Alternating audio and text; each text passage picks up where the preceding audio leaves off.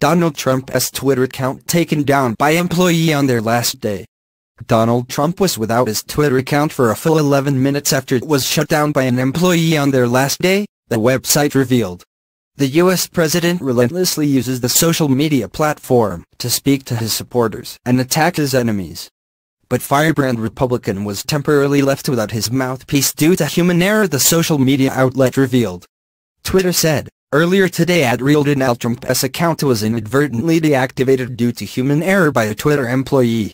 Later they added, through our investigation we have learned that this was done by a Twitter customer support employee who did this on the employee's last day. We are conducting a full internal review.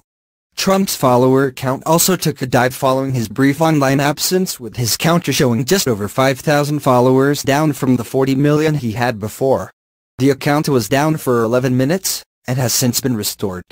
The outage caused a frenzy on Twitter, with some users suggesting an